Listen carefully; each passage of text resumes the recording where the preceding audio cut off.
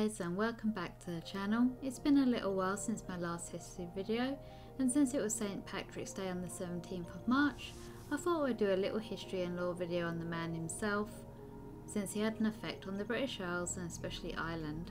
La Fête la Porrick, which means the day of the festival of Patrick or St. Patrick's Day, is a religious and cultural holiday held on the 17th of March, which is the traditional death date of St. Patrick, the most important patron saint of Ireland.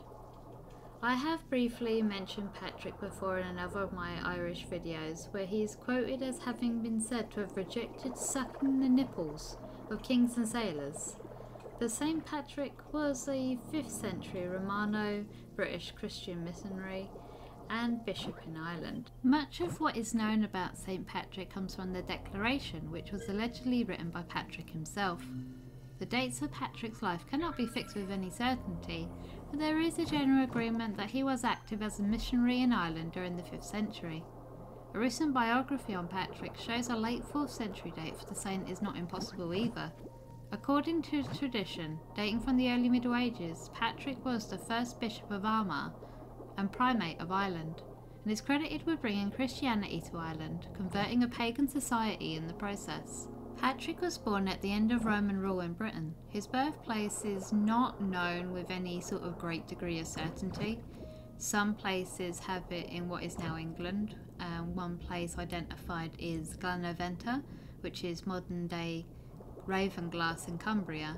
Another location is Burdeswold, which is about 20 miles east of Carlisle on the Hadrian's Wall. There is a Roman town known as Banaventa in Northamptonshire, which is phonetically similar to the Banavern Tanaberne mentioned in Patrick's Confession, but this is probably too far from the sea.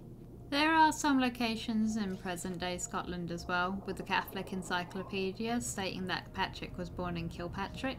Another claim is that he's from Glamorgan in South Wales, possibly the village of Banwen, which was near a location of a Roman marching camp. Patrick's father, Calpurnius, is described as a decurion, which was like a senator and tax collector of just some unspecified Romano-British city, and his grandfather, Potitus, was a deacon who was like a priest, and he was listed as being this priest in Benaven Tabernae. However, Patrick's confession states that when he was young, he wasn't an active believer at all. According to the Confession of St. Patrick, at the age of 16, he was captured by a group of Irish pirates from his family villa at Banavem Tabernae. They took him to the island where he was enslaved and held captive for 6 years. Patrick writes in the confession that the time he spent in captivity was critical to his spiritual development. He explains that the Lord had mercy on his youth and ignorance and afforded him the opportunity to be forgiven his sins and to grow in his faith through prayer. The Dalrata raiders who kidnapped him introduced him to the Irish culture that would define his life and reputation. While in captivity, he worked as a shepherd and strengthened his relationship with God through prayer, eventually leading him to deepen his faith. After 6 years of captivity, he heard a voice telling him that he would soon go home and that his ship was ready. Fleeing his master, he travelled to a port 200 miles away, where he found a ship and with difficulty persuaded the captain to take him. After 3 days sailing, they landed, presumably in Britain, and apparently all just left the ship, walking for 28 days in a wilderness and becoming faint from hunger.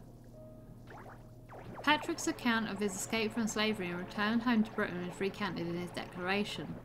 After Patrick prayed for sustenance, they encountered a herd of wild boar, since this was shortly after Patrick had urged them to put their faith in God. His prestige in the group was greatly increased. After various adventures, he returned home to his family, now in his early 20s, and then after returning home to Britain, Patrick continued to study Christianity. Patrick recounts that he had a vision a few years after returning home. I saw a man coming, as if it was from Ireland. His name was Victoricus, and he carried many letters, and he gave me one of them. I read the heading, "The Voice of the Irish." As I began the letter, I imagined in that moment that I had heard the voice of those very people who were near the wood of Focla. which resides the Western Sea, and they cried out as if with one voice, "We appeal to you, holy servant boy, to come and walk among us." Much of the declaration concerns charges made against Patrick by his fellow Christians at a trial. What these charges were, he doesn't actually say himself, but he writes that he returned the gifts which wealthy women gave him, did not accept payment for baptisms or for ordaining priests, and indeed paid for many gifts to kings and judges, and paid for the sons of chiefs to accompany him. It can be concluded from what he does write that he may have been accused of some sort of financial gain, having obtained his bishop in Ireland with personal gain in mind. This trial and condemnation might have contributed to his decision to return to Ireland. According to Patrick's most recent biographer, Roy Fletcher, the Confessio is written in part as a defence against his detractors, who did not believe that he was taken to Ireland as a slave, despite Patrick's insistence that he was kidnapped and taken there. Patrick eventually returned to Ireland of his own free will, probably settling in the west of the island, where in later life he became a bishop and ordained subordinate clerics. He writes that he baptised thousands of people, even planning to convert his slavers. He ordained priests to lead the new Christian communities. He converted wealthy women, some of whom become nuns just to annoy their families. He also dealt with the sons of kings, converting them as well. The Confessio is generally vague about the details of his work and how he actually did that, though it does give some really specific instances. This is partly because, as he says at points, he was writing for a local audience of Christians who already knew him and his work, so there was no need for him to go over it again. There are several mentions of travelling around the island and of sometimes difficult interactions with the ruling elite. He does claim of the Irish, "Never before did they know of God except to serve idols and unclean things, but now they have become the people of the Lord and are called children of God.